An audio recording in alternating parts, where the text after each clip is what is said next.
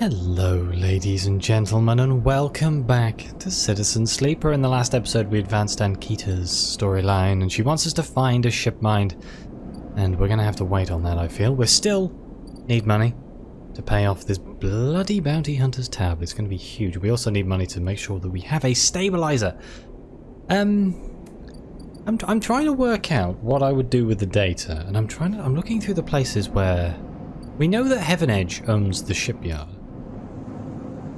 I don't know me here though. I don't know if getting trust here would somehow open up more Heaven Edge interactions. Kind of risky though. The only other thing I can think of is I haven't gained any trust at the bar. So I'm going to see if this does anything. Who knows? You're unsure if your frame can metabolize alcohol, but this fungal drink, fermented along the Greenway, seems like a good test. I know this is spending money, but experimentation, eh? We gained +1 energy. Okay.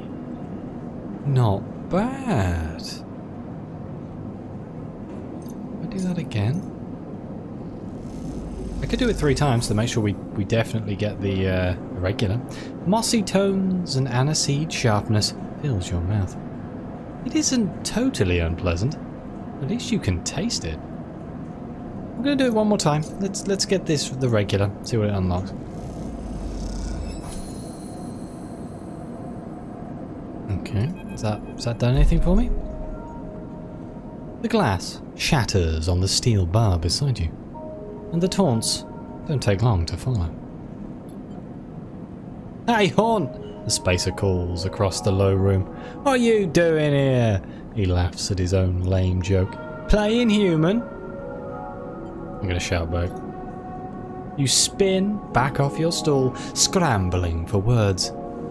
A hand falls on your shoulder, but as you flinch away, it pats reassuringly. You freeze in place. Out! The voice comes from behind you, spat out like a shot. You turn to see bright eyes, dark hair, a stare that could breach the wall and vent you out into hard vacuum. As you turn back to the spacer, the second glass comes sailing through the air. I'm going to try and catch it. You reach up a hand. The glass shatters across your forearm, showering you in fragments.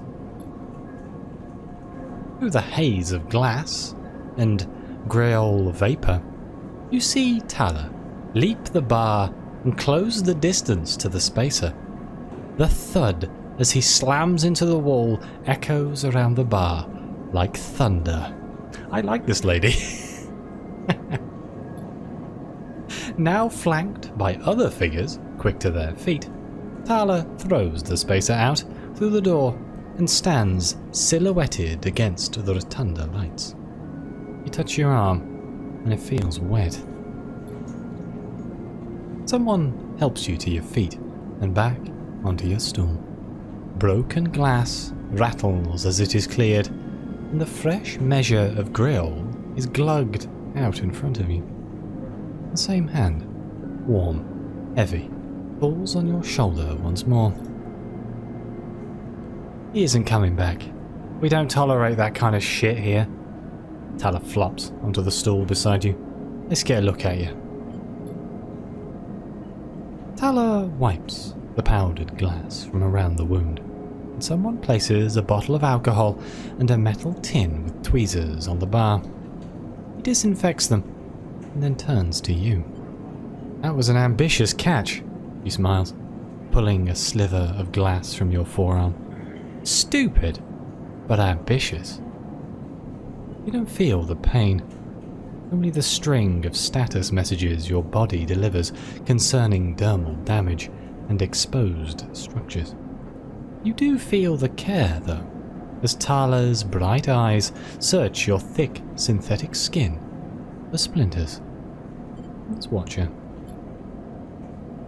Tala works with the skill of someone who has had to pick glass splinters from the skin of a stranger before.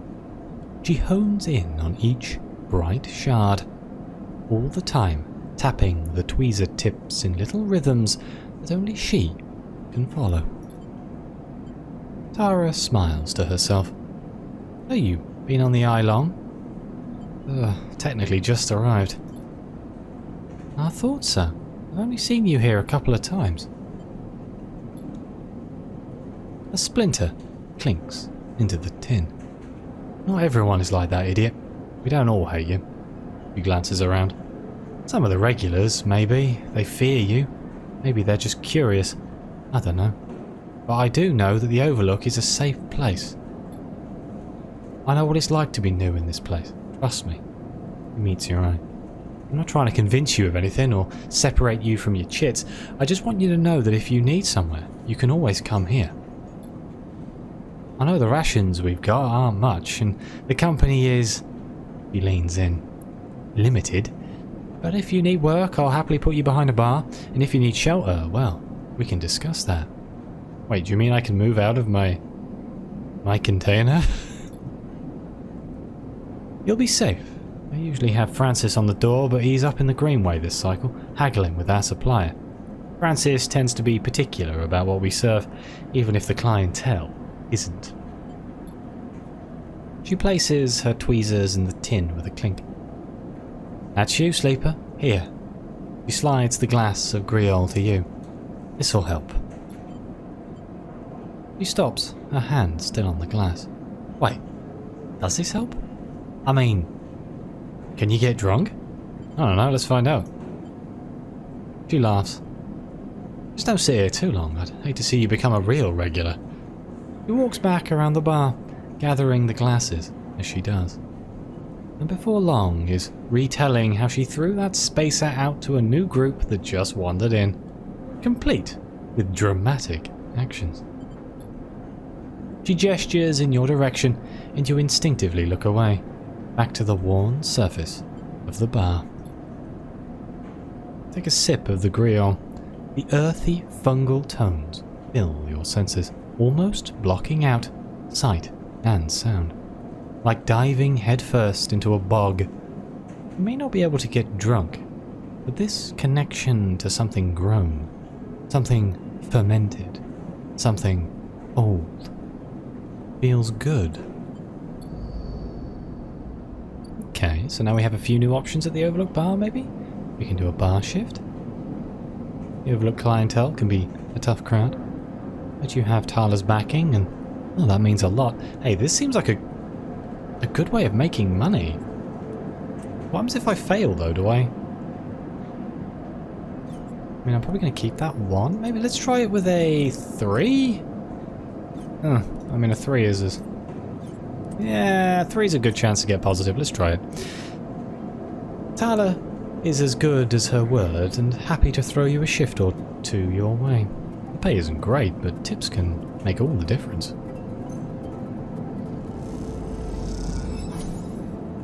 Hey, +1 to good service and 13 cryo. People flow in and out of the Overlook, keeping you busy. Your mind drifts to those easy fantasies of just passing through. Okay, so I'd mostly do that for guaranteed income, maybe with low dice rolls. Maybe that's a way of making money, because there doesn't seem to be a bad failure rate, but I'm not entirely sure. We'll find out. Obviously, the Auto Exchange is kind of the best way. We're waiting for the... Are these guys C4? Are these the guys that sell the... Yeah, they sell the ship mines, so that's a place where we can get expensive ship mines. If we can get the salvages to come through, I might try our luck at buying some salvage. It's cheaper and we can sell it back, so we don't make a huge loss just for trying. So we still just need money, really. I'm going to go to the Auto Exchange. Part of me wants to buy the stabilizer now, so I know I have it, but there's a good chance we're gonna get the money we need here. 188, 12 cryo. Would have made more money at the pub. Oh well. 188, so we'd need like 20 more. She gave me 100. I don't really want to spend the 100 that she gave me on anything other than ship mine parts and stuff, but I've got it if I need it, I suppose. That's one way of looking at it. Let's use this one to get some data. I need to find out what to do with this data. It's really... Was it Yatag? No, was it the Yatagan agents I could use a one on? It is.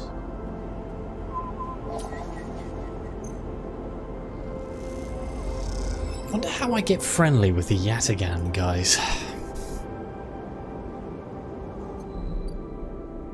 I know they operate in Sabine surgery, but I don't think that's where we're going to talk to them. Maybe they operate in the low end. Maybe this is all down to the low ender. Let's rest for the day. And let's spend some dice in the low end. Not the best rolls in the world, but could be worse. Let's go and... let's see if we can... maybe we'll win some money, who knows? Maybe we always lose 3 cryo. A clack of filter caps can be heard in every concourse in the low end, as the residents play rotating rounds of this game for cryo. You know what, let's not use... oh, oops. Let's use one of our 3s, not one of our 4s. It goes up to a 4 anyway, so... guess we'll find out what happens if we get the 25% negative.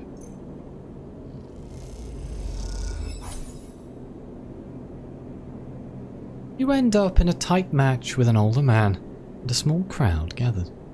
You lose, but pats on your shoulder suggest you gain some supporters.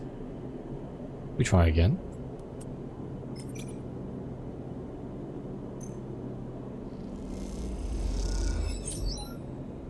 Hey, 3 cryo plus 2 low ender support. You duel with a sharp-eyed teenager, blocking each other with careful moves. You win, and the crowd chatters, clearly impressed. Okay, so I can make money there, only 3. Ooh. Hello, the Min G Express, this is new. I can work here. Noodle manufacturer. Min G has a kelp stack in the basement, and he makes noodles from the seaweed. Doesn't pay much, but he'll feed anyone who does a shift. Ooh, so... yeah, I don't think I want negative. I guess negative might just be the +1 energy. If we get a decent poll, we'll get +3 energy. That's actually pretty good. Or express delivery. Delivering noodles to the nameless units of the low end takes guts and a certain fearlessness when it comes to asking for tips. I still think my best bet is to spend my 4 in the Ort Exchange. Chance to get 19 cryo. Which puts us up to 215 and leaves me with a 1. I'm going to go spend this 1 in here. Make it a 2. See if we can get this low ender reputation up. 3 cryo gone, but we gained our low. We're halfway there. We're halfway there, and we learned of the Tambor. Oh my god, the Tambor tea house. A Yatagan run tea house. You reckon that's where he is? Hand in the box of gum. You feel stupid doing this, but the penguin says, take me to Tambor. And this is the only Tambor you can find. Ooh, and here it is, tracking Heaven Edge. You've heard that Yatagan Enforcer based here has been paying low-end residents for information on Heaven Edge movements. Awesome! How much money do you give me?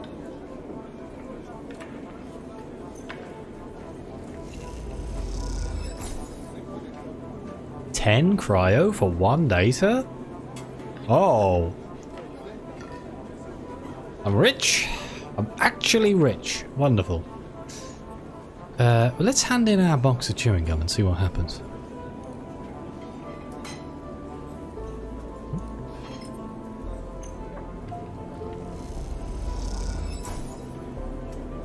The waitress looks at you with suspicion as you hand over the box.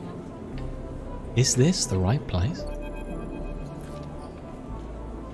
You go to leave the Tambor tea house. A hand falls on your shoulder. Sleeper! Bang hisses from behind you. How did you find me? The penguin. Penguin? What are you... He thinks for a second. Oh, do you mean... He mimes, throwing gum in his mouth. That wasn't meant for you specifically, but... He cringes. Look, it doesn't matter. Come, let's sit. Feng guides you down a set of stairs to one of the Tamber's lower levels. The tea house is stacked with curved mezzanines, all connected by a central atrium. The levels are filled with makeshift booths and bars, and conversation bounces busily off the metal walls. Feng sees you looking around. This place used to be a fuel tanker's main drum, hence the name. The tea house part is a bit of a misnomer, though. You can get anything the eye offers from this place, but real tea isn't exactly readily available. He picks a booth, itself fashioned from some old salvaged tank or container, lined with spongy insulation foam, and collapses into it. He looks around furtively. I suppose you've seen any Heaven Edge types. They don't usually come out this far. Only you. Ha! Not anymore, I'm afraid. Suspended without appeal. Turns out Hardin has someone's ear. He grins. That'd bother me though. It shows we hit a nerve back there. He picks a scrappy, hand-scrawled menu from the table and tosses it over. What you drinking? Let's look at the menu. Feng is right. The menu is ridiculous. There's at least 10 different infusions, most of which you can't make out. But the paper is dominated by an extensive complement of esoteric alcohols and cocktails. Black tea is listed, without a price, as a seasonal speciality. So you ran into Hardin? Was he pissed? Feng doesn't wait for an answer. That snake is so self-righteous he might actually believe that Erling would approve of his meritocratic bullshit. He taps on the table. If Heaven Edge was like it should be, like it was founded to be, they would have shouted him down at any council meeting he dared to mention true citizens. He sighs. But I guess his kind run the place now. A young woman with a vine tattoo snaking up her arm turns up at the booth, a slate in hand. Your order? You skim the menu, your eyes glazing over. Time to pick something. It's a kelp infusion. He nods and notes it. And you? He begins, looking to Feng. And when she sees him, she suddenly stops. What the? Feng shrinks a little. You're supposed to be working. This is your shift. He grins sheepishly. Wait, you work here? Feng waves you to be quiet. Look, Jenna, let's just say this is my break. My friend here has been through a lot. Jenna looks between the two of you. Hello. Feng doesn't look pleased. 2 minutes, says Jenna, pointing at Feng. And only because I don't want to get dragged into whatever this is. He gestures at the table and walks off. What? Feng stretches out in the booth. You know how it is, we all have to eat. Plus, he leans in, this is the best place around here to find a person you might be looking for. What? Feng sighs. Remember that web of connections that Hardin pinged the moment we confronted him? Those are his collaborators. If we want to understand what a Solheim executive might be getting up to on the Eye, those are the people we have to find.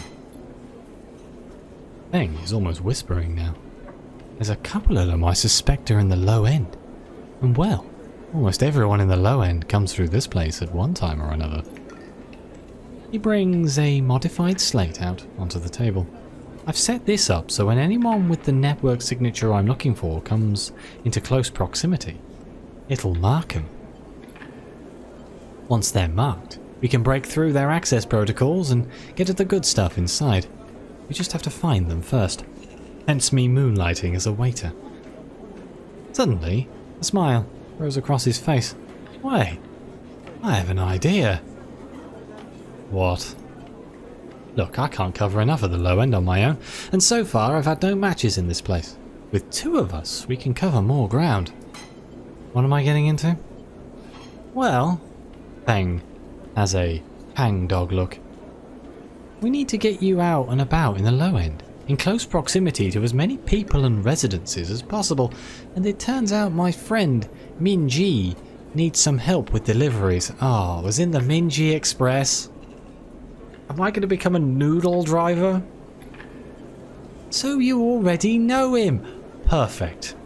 Feng places a tiny receiver on the table. This connects to my slate and runs the same marking protocol if you get near any of our targets. So all you have to do is take some delivery shifts for old Minji, and soon enough, you'll have the place covered. Feng, don't give me that. You think I like working here? And I thought you could use the tips, he grins. We're in this together, right? Right. Okay then. Feng slips his slate back under his clothes. Just hop onto the Minji Express, take a delivery shift, and we'll see what shakes up. You manage to find anyone and extract any data, bring it down here to me. They have me on double shifts, so I shouldn't be hard to find. Jenna walks past, carrying a tray of drinks, and sharply catches Feng's eye. I don't think she's bringing you a drink, he stands. I think it's time we called this meeting to a close. You grab the receiver from the table and slip it into your pocket. See you soon, sleeper. Stay safe, Feng adds, before turning and walking off towards the bar, whistling as he does. Awesome. So now I have a drive to become a noodle delivery driver at the Minji Express, huh? Lovely. At least I'll be making money while I'm doing it, and now I know where I can sell the data. That is a huge boon. I am going to sell like a few more, I think. If it's repeatable, we can make a lot of money here. Yeah, 10 cryo. Let's sell 4 of them. Get ourselves 40 cryo. That's enough to cover food and expenses for a while.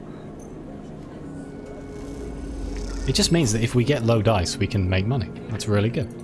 We'll be making 20 per hack, so that's probably the best source of income I have right now. And we can definitely afford to buy a new vial from Sabine. But this seems like a good place for me to end this episode, so thank you all very much for watching. Please like, subscribe, let me know what you think. Your comments are greatly appreciated. Thank you again to the members of the channel, it really does mean the world to me. And as always, we'll see you next time.